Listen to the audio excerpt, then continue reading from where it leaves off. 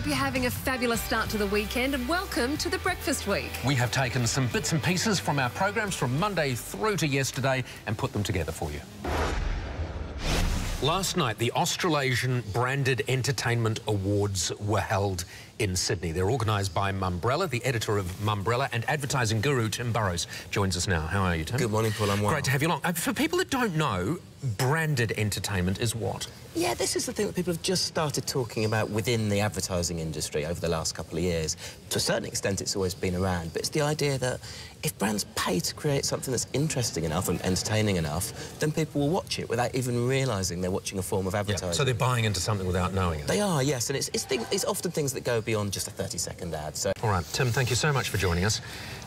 It's a shame that campaign that Mumbrella ran to say breakfast wasn't successful. Thank you very much. It's not too late. Just could have tried a bit hard, It is too late. We should be sending Lawsa to Israel to sort out the issue there, not Ban Ki-moon.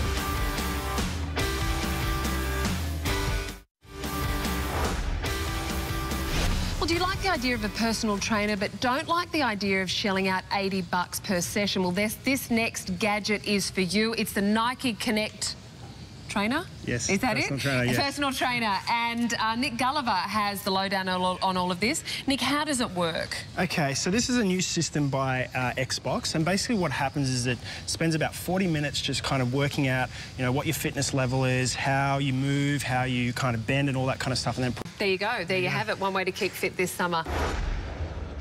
Here's another first world problem, and it's striking in Orange. Oh. The children of Orange may not have a Santa's knee to sit on. And for the children watching now, these are not these are Santa's helpers. Yep. So anyway, the company that employs Santa's helpers, you know, people dressed as Santas, to sit in supermarkets and, you know, malls and department stores and that, they can't find one in Orange. That's really sad. Apparently they're struggling this year to find them at all. Across the board, yeah. No, that's really... I did my... I started as a cadet journalist out in Orange, and it's a beautiful town. I was going to say it's a small town. It's not anymore. You know, it's a great, thriving town, and they need a Santa there. You know, you've got to look forward to these sorts of things. The shopping centre's not that big in Orange. As it happens, I may have some free time coming up. Do you know what? I don't reckon many parents would let their children sit on your lap. Well, and that's the issue. Because I'm a little bit bulky. I could bulk up a bit, but I'm a little bit bulky. You'd need a pillow. Only a small one, to be honest. And I could... but would I... Have I got the right temperament? Possibly not patient enough. Come on, hop up on the... I'll just get away from Back of the line. Yeah. Back of the line, you. I saw what you were doing. Well, what do you want from Santa this year? And he does something wrong to you. You're not getting it. This child soiled itself. Yes. Oh. I won't be... No, take it away. Take it away. Have you got enough children, do you think, madam, or are you pregnant now? No, I don't think I should be a Santa. Possibly not. No. Because I think you are a little bit misunderstood, because there is a little bit of nice inside you. There is a little bit of nice inside there. Since I told you the story this morning about the lack of Santa's helpers, particularly in Orange, and suggested that I had a bit of time on my hands, maybe a career move is imminent. The graphics department, Carla, she's met the challenge. There we are. Oh, my. What do you reckon? Yeah. Look at that little boy. Look at that little kid. 2 seconds later, he runs off screaming. He's going, "Ooh, is that Mr. Henry from that once very popular breakfast show?" That's very I believe funny. it is. That's very funny. I do look a bit menacing, don't I? A little bit. You wouldn't have much of a queue of youngsters if you looked like that. No. Anyway, you can just have it in the background of a shot. You don't even need to talk about it. You could mention the word or all sorts of fun things. Go the less is more approach. Can I ask you, as a budding filmmaker, how important is Tropfest to support our up-and-comers? It is just the most vital festival you can think of in terms of up-and-coming filmmakers. It gives a voice to anyone. Anyone really can enter. There was a 16-year-old girl in the finals with us, with all of us adults last year.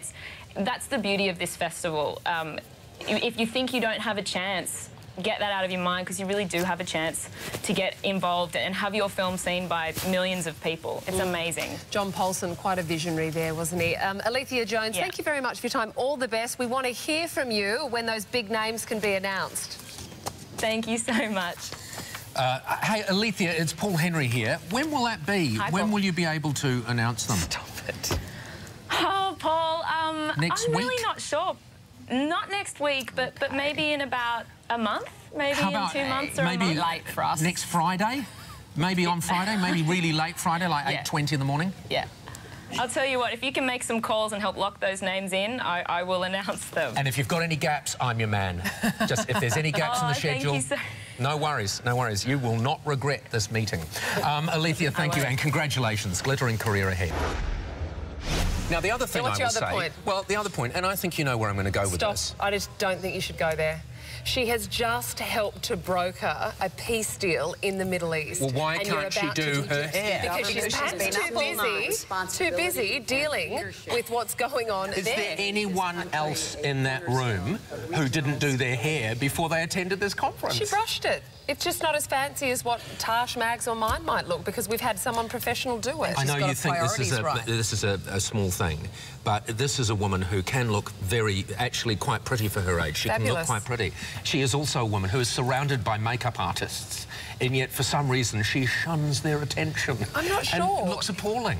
It looks like she's been dragged through a vat of I'm not sure swill. if while she was meeting the Egyptian foreign minister, that was really forefront of her mind. I think maybe she thought, let's get down to business, get this sorted, so lives are going to stop being lost. I like Hillary Clinton. I like Hillary Clinton. Let's give her credit where credit's due. And I think as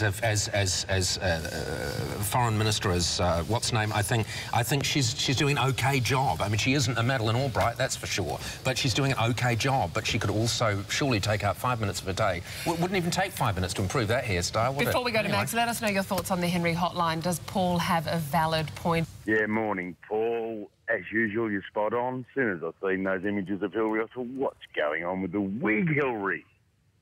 I've got a theory. A wig would be an improvement. Hold the theory. We'll have the theory in just a moment. Here's another.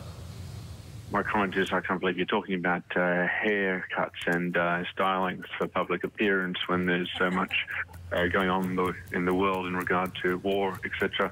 Gaza.